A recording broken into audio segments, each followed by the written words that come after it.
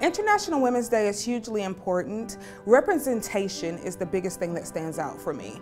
So at IHG, I really connected with how our company appreciates women and what they bring to the table, and not just because they're pretty faces, but because they're hugely intelligent, they bring a wealth of knowledge, and they bring a wealth of experience, and the company appreciates that. And so celebrating women is just something that we do as a part of our whole mantra of celebrating difference. I'm excited to be celebrating Women's Day, and at IHG it's hard to think of any day as not being Women's Day. At IHG you really need to be yourself. You've been given so many opportunities no matter who you are, where you come from. As a female leader, actually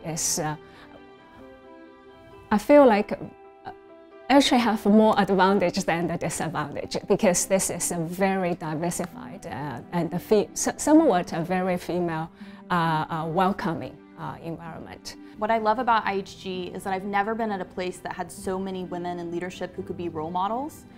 They're so unapologetically themselves, they are strong, and they push things forward in ways I've never seen before, and that's just something I've never had, so I aspire to be like them.